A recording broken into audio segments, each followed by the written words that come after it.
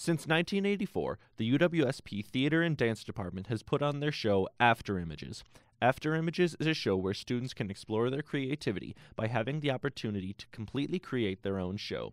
Students get to direct, choreograph, produce, and design every part of the show.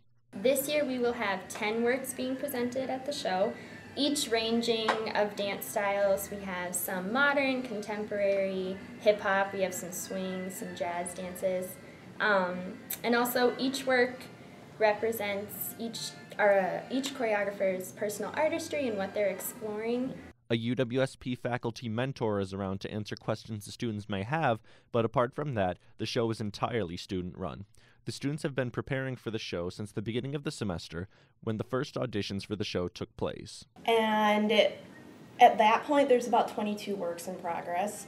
And then halfway through the semester, we show them to a panel of faculty adjudicators and one student adjudicator. And half the pieces are selected to perform at a studio showing that weekend, which is usually late October.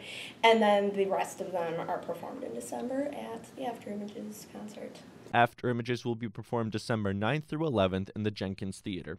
Showtimes are 7:30 p.m. on Friday and Saturday, 2 p.m. on Sunday.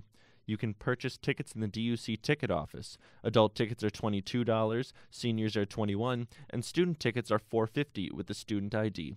You can also pick up tickets at the theater on the day of if there are still tickets available.